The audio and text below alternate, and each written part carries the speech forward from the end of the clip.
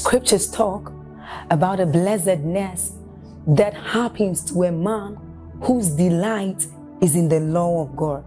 So as Psalm 1 says, it says, but his delight is in the law of God, and doth he meditate day and night.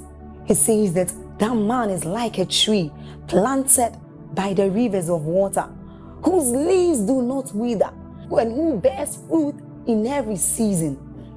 As you're about listening to this message, we believe that your life is going to be like that man planted by the rivers of water. Your leaves are forever going to bear. And we know that your season will not pass by. You will forever shine and you will forever bear fruit.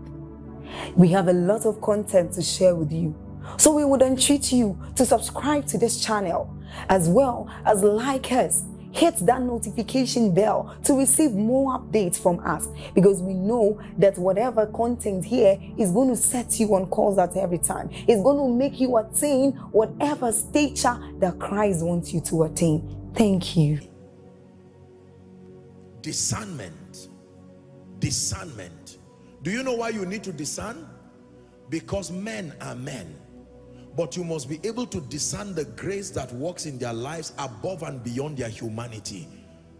You may be married to your wife, and then God has granted her grace to be prophetic, that there is a grace from her. If you can look beyond her being just your wife, there is something God can use her to bring to your life. Familiarity has destroyed many people from receiving the prophetic from vessels.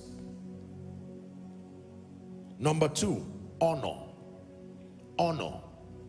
This is a house of honor. This is not new to you. Honor.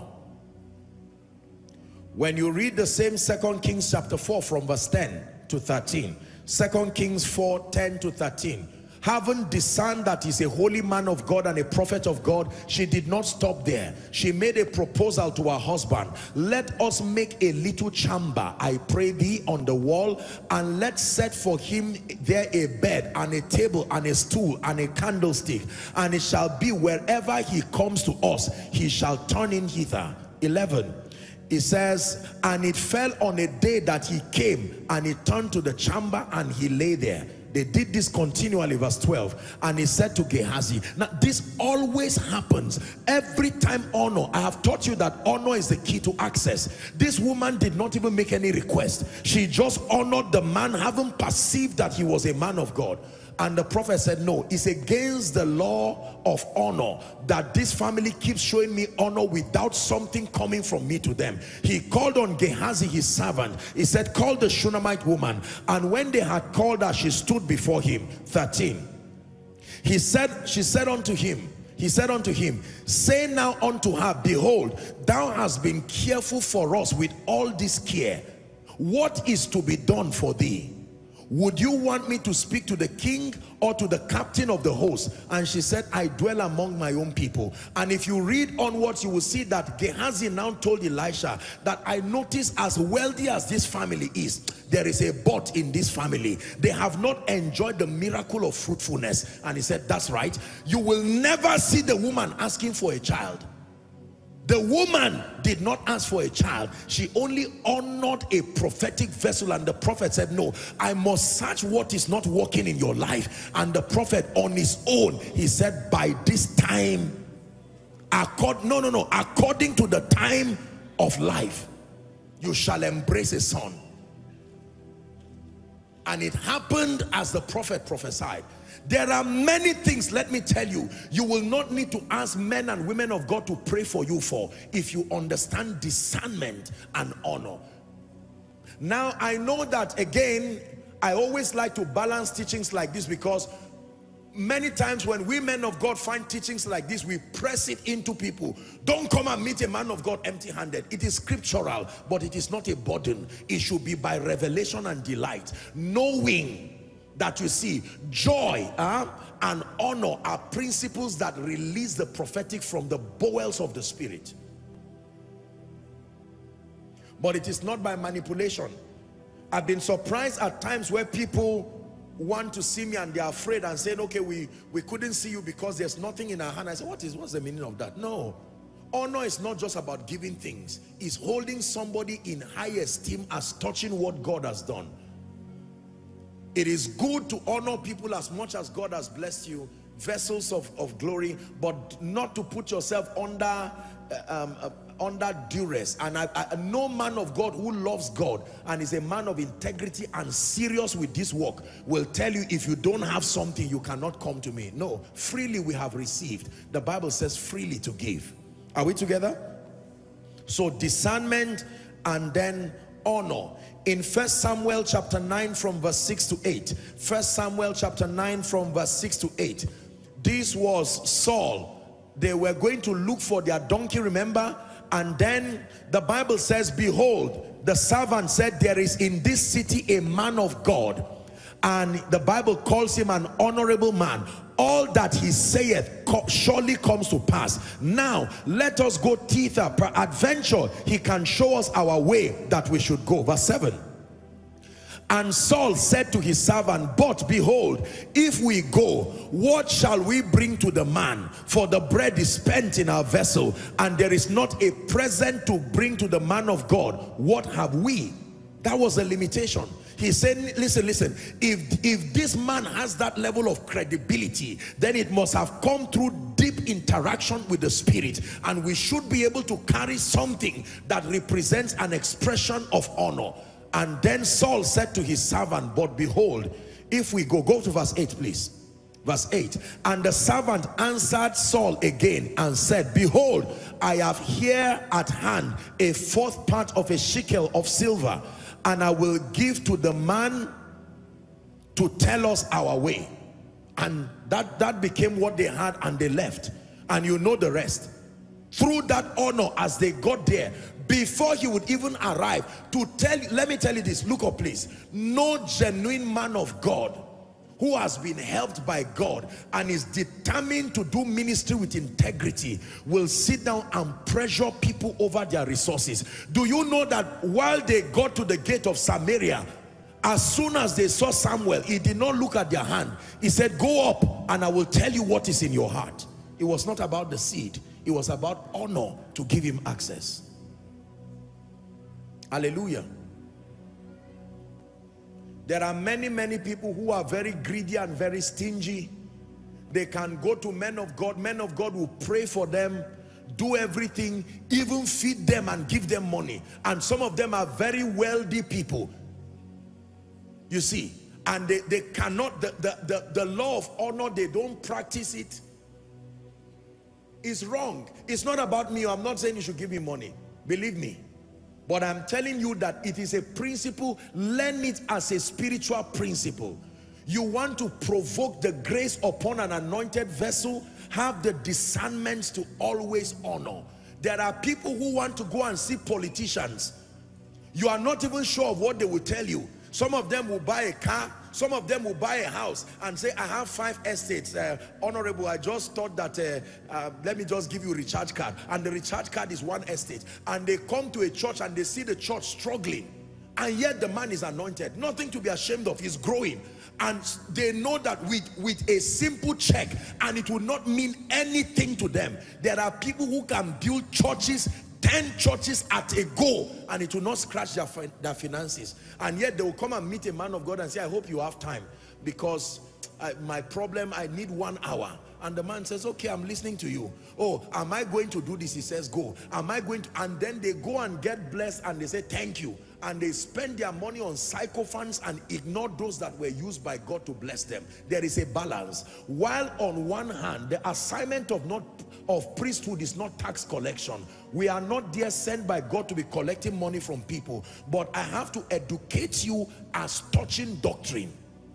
Make it a principle and a point of duty that as much as God grants you grace, do not go and see a man of God with a proven track record who you trust the investment of the Spirit upon his life empty-handed. It is spiritual carelessness. God is my witness, I have never and I will never go and meet any of the fathers of faith and just go and meet them and say, even if I stumble across them by mistake, no, I will not do that.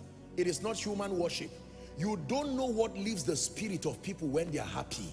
Go and ask Isaac. Why will Isaac? I hope you know that the goat or the ram that they caught was Isaac's own from his farm that he ate. So he already had it.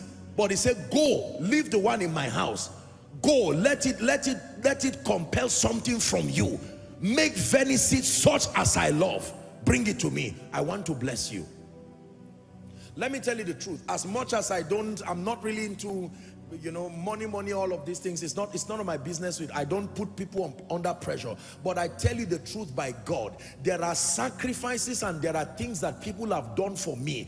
I have found myself, even to my surprise, blessing them and prophesying to them from the depth of my heart, and subconsciously paying attention to their needs. As busy as I am, you see, I'm being sincere and honest with you. I love everybody, but you'll be making a mistake believing I give everybody equal attention. It's not even something that I planned. There are people, because of the depth of their honor, their sacrifice from their heart. There are families that if they call on me, even if it is in tears, I will get up and make sure I respond to them because of the level of spiritual sacrifice. It is the same thing with us men of God. Everybody can call on God, but it looks like God is hearing others and not hearing others. The key is sacrifice. I will be lying to you if I don't teach you this. Native doctors will not even hear you. Go out when your trouble really hits you. You will look for what to buy and bring for me. But in the church, we don't do that. But believers are becoming careless just because we are pointing imbalances here. I will not tell you what I'm not doing.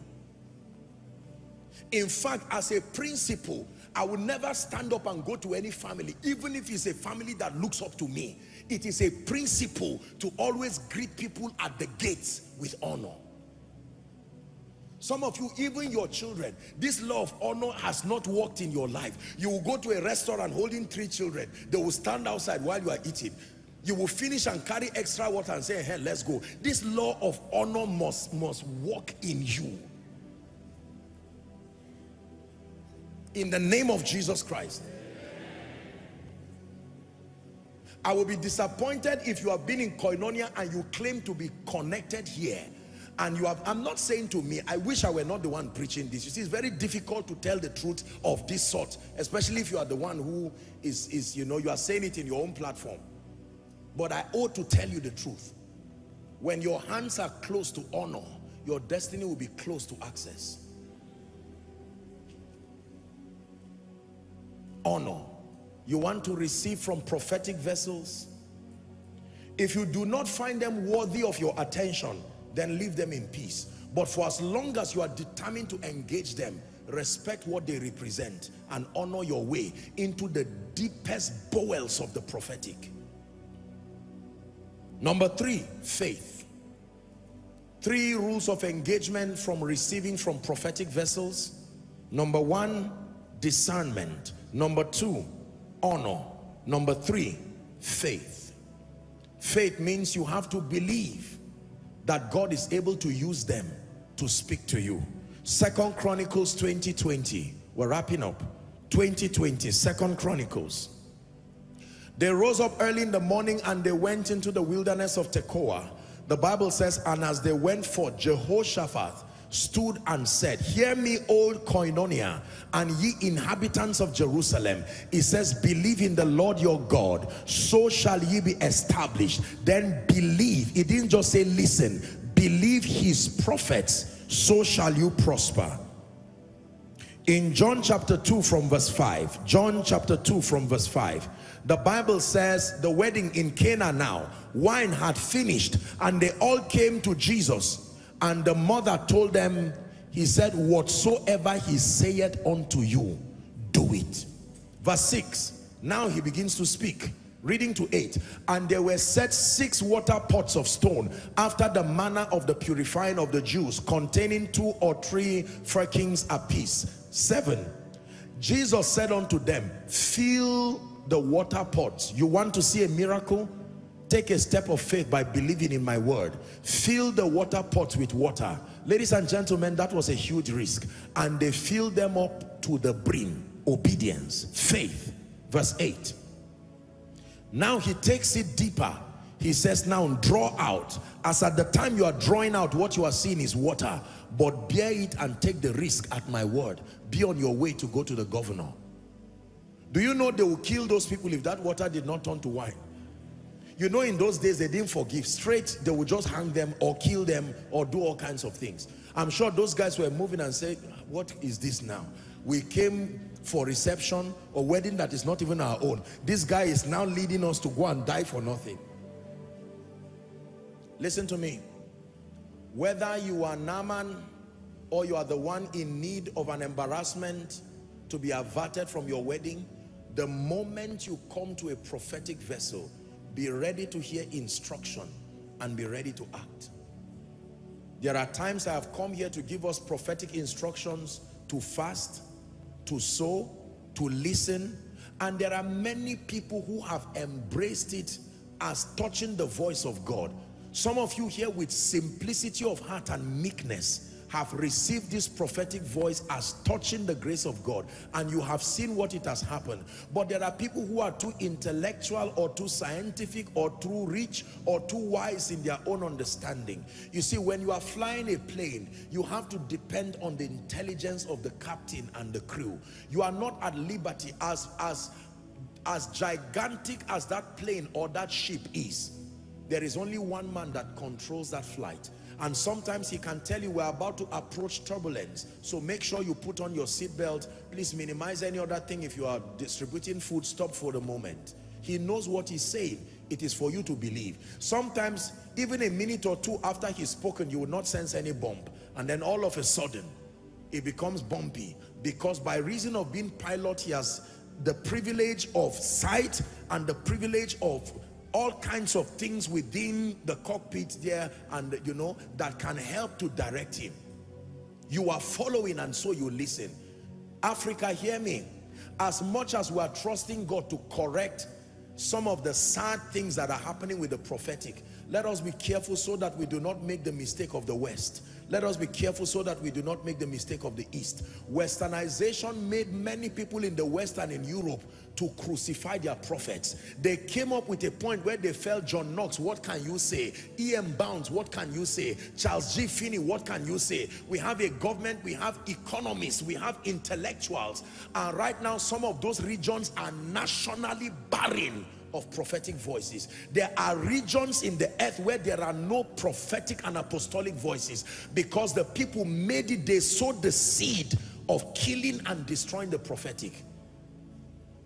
Africa, I understand that many lives have been wrecked because of the mismanagement of the prophetic. I understand.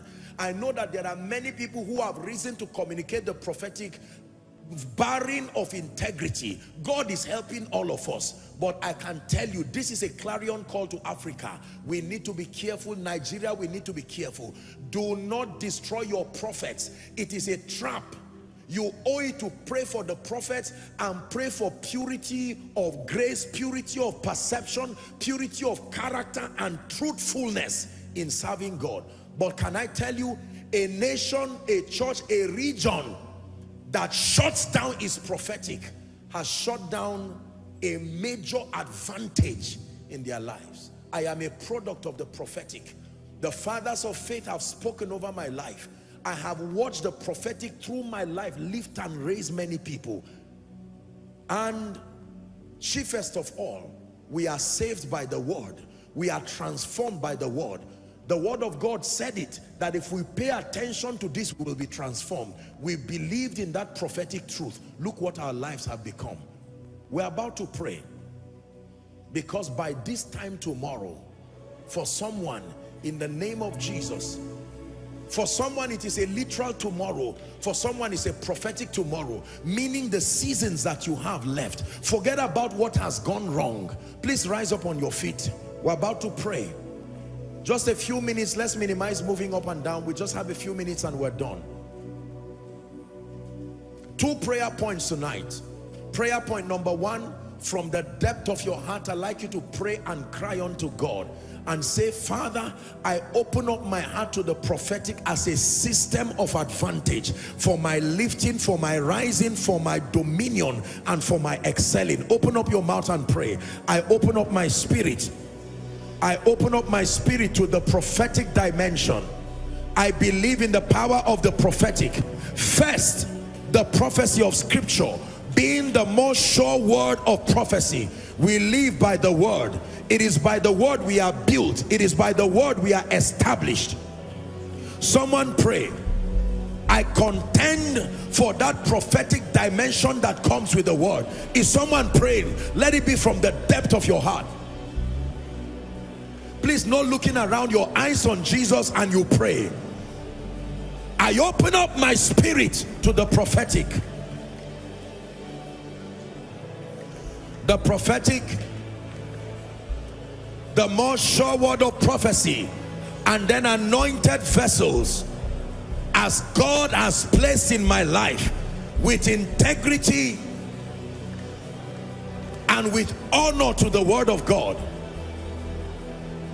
Go ahead and pray.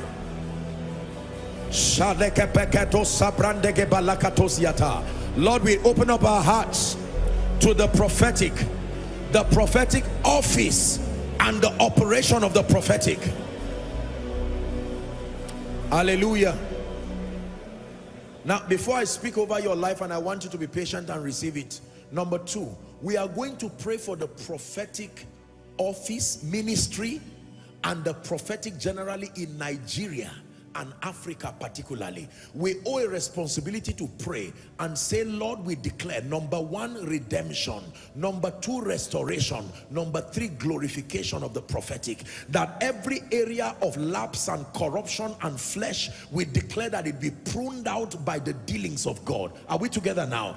That God will raise in every region genuine prophetic and apostolic voices in your family, in your church, in every region, that would dispense the prophetic with character, with dignity, with balance. All the games that surround the prophetic, let's drive it out of the body of Christ in prayer. All the imbalances and all the nonsense that, you know, the baggages that have come with flesh in administering the prophetic.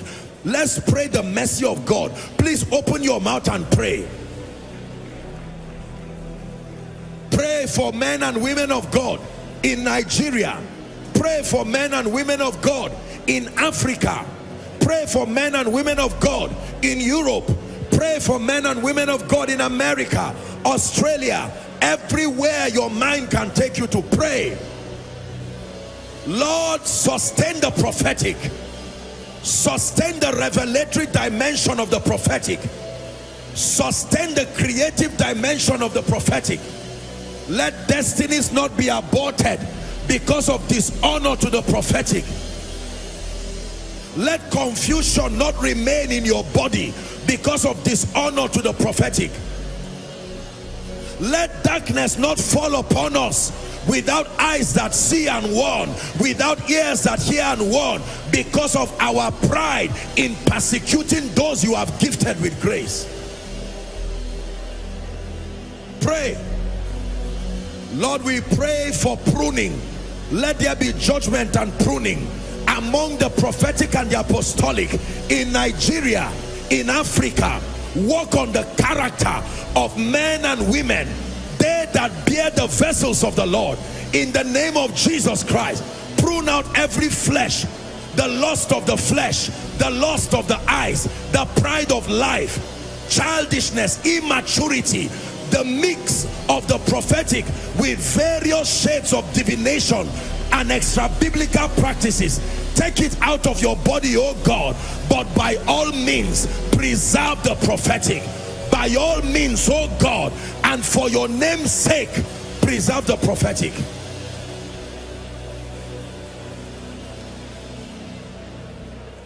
Hallelujah. My final word to the body of Christ, please hear me. There is no man of God and no woman of God, especially one called into the prophetic and the apostolic, who should outgrow training. Let me repeat myself. Many of the nonsense that we experience in the body of Christ Sometimes it is not an issue of sin, it's just an issue of childishness. Are we together? If you are a man and a woman of God listening to me, following by way of rebroadcast, or you are here, let me challenge you. No matter what height you attain, please humble yourself to learn. Learn at the feet of those who know what they are doing. Let me tell you the major problem with Africa. In many African regions, the apostolic voices that speak as fathers are still young people. And we salute them for their diligence to rise. But you see, nations need fathers, and fathers indeed. A combination of experience and the length of years walking with God. The Bible says, woe unto any nation whose king is a child. I'm not being sarcastic. We've already acknowledged the great ministries in this nation and across. There are many ministries that are led by children, not just children in age, but children in mind. And some of these excesses are purely products of immaturity. Gifted people, but no character and emotional stability and maturity. So we desecrate the altar and bring reproach to the body of Christ because of lack of maturity. We must trust God for grace, for stability. Are we together? Stability in character as we dispense the prophetic. You are prophesying to people, go and find out the rules of prophesying to people. Don't just say, I saw, and you call someone and you are describing explicit things in the presence of people. You know what I'm talking about. You are describing things that, this one is not the issue of sin, it's about training and maturity. There are rules to prophesying. You don't just say everything you are seeing. No, the spirit of a prophet is subject to the prophet. Anything you are going to say that does not translate to edification and comfort, you can hide it, see the people privately, and then this God of mammon, bring money and I prophesy. May God deliver us in the name of Jesus. And then for us too, as men of God open up themselves, including me, to speak to you, as much as you love and respect us, make sure that you trust God for grace as much as possible. Don't idolize the prophetic. The prophetic is not Jesus. The prophetic is a system of advantage that reveals Jesus. When you place your faith entirely in the prophetic, you are an idol worshiper. Even if it's genuine prophetic, our faith should be on Jesus. The Bible calls Jesus, not the prophetic, the author and the finisher of our faith. Are we together? Now let me speak over your life. You don't have to kneel or stand, just believe. I've been commanded to bless, and he has granted grace, and I want you to believe. Believe. We have been commanded to bless. I've told you what it does. We can take advantage of time and program spiritual possibilities. I decree and declare in the name of Jesus, for as many who will believe, as many whose hearts will be open, between now and December 31st, may my God give you a reason to laugh. May my God give you a reason to laugh. May my God give you a reason to laugh.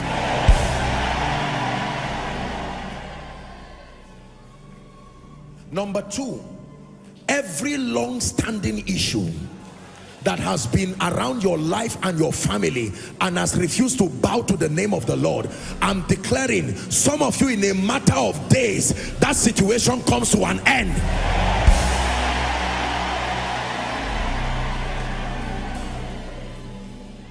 Number three, please receive this one. I want to speak over your finances. I truly got up this morning and I was concerned and burdened in my heart. There are many people right now who are dying of high blood pressure. They love the Lord, pastors, individual, but this money thing, there are people who are already at the corridors of compromise because of tea and bread. Business did not seem to work this year. There are couples that are about to tear apart right now, and it's because of money. Let me speak over your life. In the name that is above all names, hear me. Anyone here who is in any financial condition that is for shame and for reproach, in the name of Jesus, come out of it now. By by the ministry of destiny helpers. Come out of it now.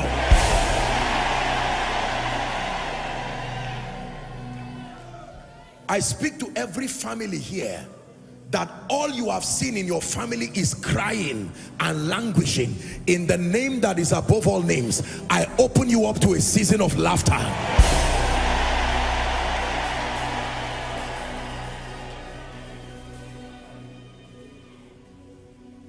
There are family members that have not seen eyeball to eyeball. In the name of Jesus, may the reconciler in this season bring reconciliation. Hear me. I am led to specially, I'm sensing in my spirit now, to pray for couples that have been far apart, either because of visa issues. Someone, husband is in America, wife is in Nigeria for 4 years. They've not seen themselves, they've not seen their children. In the name of Jesus, if there is anyone like that under the sound of my voice, I declare supernaturally, may the Lord bring connection.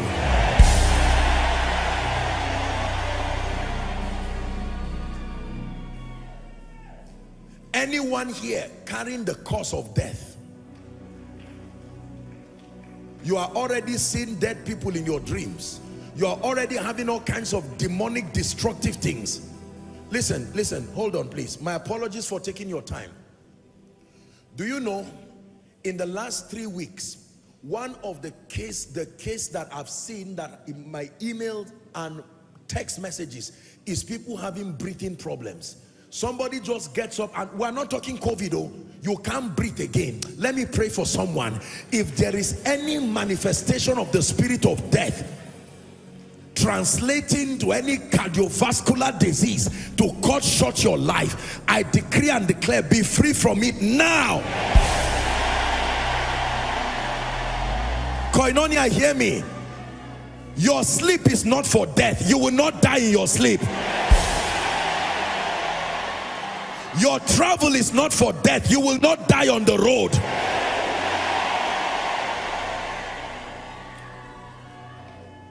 Please help them. The prophetic. Every hand that has been brought down in shame, and you are saying, Lord, will I remain like this? Prophetically, I hold your hand. I lift it up. May it remain lifted forever.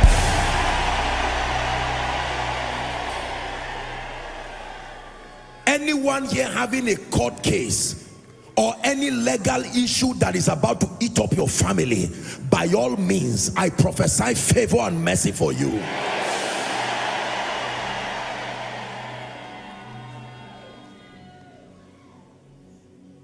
Hallelujah.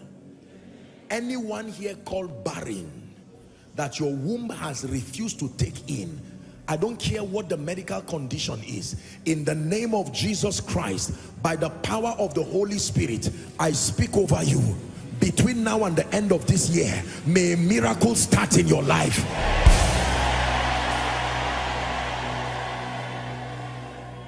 Please be patient. I don't know who has forgotten you, and because they forgot you, all kinds of needless hardship. Some of you are surrounded by people that if they were led by God to remember you, the truth is that shame will be rolled away from your life. Any spirit that has made them forget you, in the name of Jesus right now, I open the book of remembrance.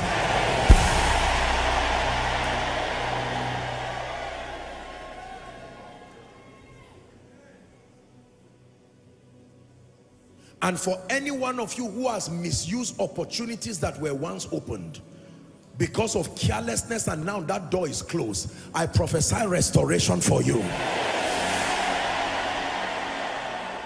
Please hear me. Any altar and any coven and any shrine carrying anybody's name or any family to say you will not rise, that in this December for you it will be tears while others are laughing, I call upon my God in the name of Jesus and by the power of prophecy, may that altar catch fire now.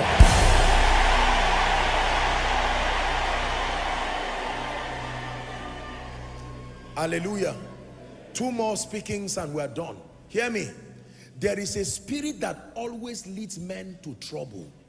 You get up in the morning in peace. You will just go somewhere you are not supposed to go, and you just see police come and they say, everybody here, just go to the police station. Why? When you get there, it will tell you.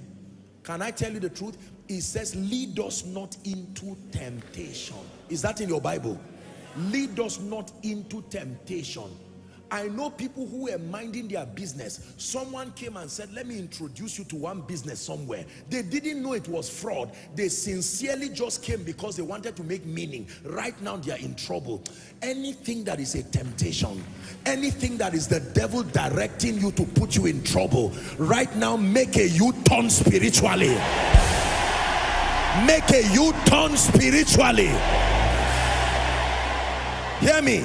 Every transaction, every connection, every fraternity with troublemakers that can implicate you legally, can implicate you spiritually, can bring reproach to your name and your family, may my God take you far from it.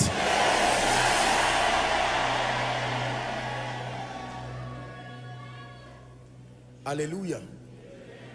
The final prayer now that I pray for you, I'm praying whether you have children or not, anybody under your care is your child. Can I tell you, you will not use your money to manage evil. There are people, just when families are ready to rise, you will hear that their child is in police station. You will hear that someone is sick. You heard the story of, I think someone, the lady who was healed here.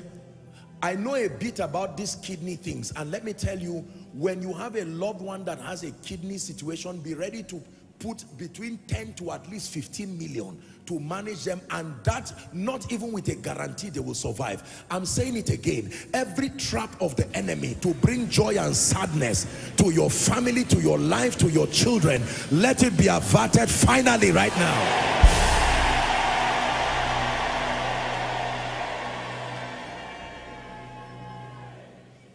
For some of you, it is with your own eyes, your own ears, and your own mind God will use to prophesy to you.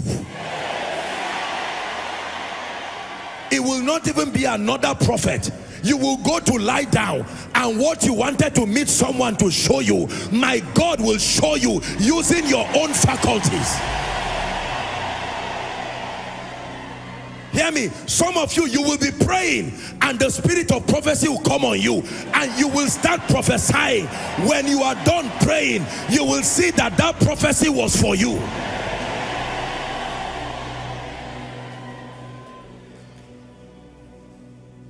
Let me add one more prayer. There are some of you who truly need an encounter with human vessels. You have encountered the prophecy of scripture, but you have been afraid because there are all kinds of people playing gimmicks. I want to pray a special prayer for you. The prophetic voice that God needs to lead you to, so that you will hear, to give you accuracy and precision. I call upon God, between now and the end of December, I connect you to that prophetic voice. Shout a loud amen. I connect you to that prophetic voice. Listen, ladies and gentlemen, I can tell you this for free. The day you actually encounter a man that God has helped with the prophetic, with character to help you and give you perspective, in 5 minutes, the confusion of 10, 20, 50 years, the blueprint of your destiny can be opened like you open a room that has been locked for a long time. I'm saying it one last time. You don't need to meet everybody. You have been meeting people not sent to you, even though they are accurate. He said there were many widows in Zarephath, but to none was Elijah sent. Just because a man can